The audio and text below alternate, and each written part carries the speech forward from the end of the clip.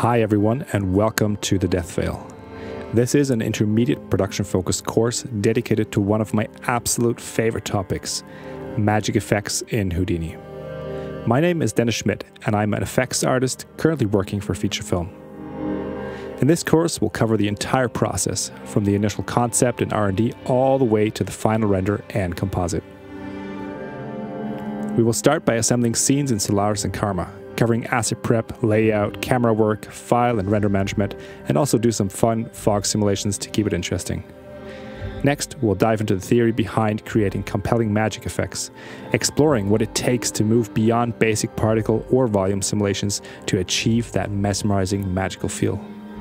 To keep things practical, we'll jump right into the first one of the most utilized effects, trails. We will develop a trail setup for the Deathveil and also for the arrow shot by the veil. In a production environment, you'll also encounter additional more standard effects like rigid bodies or dust sims.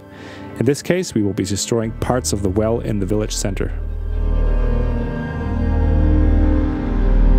To round things off, we will also create an infection system that can be used in close-ups as well as in wide shots, learning how to keep look and feel consistent. All this will give you a great introduction to magic effects inside Houdini and prepare you for your next magical project.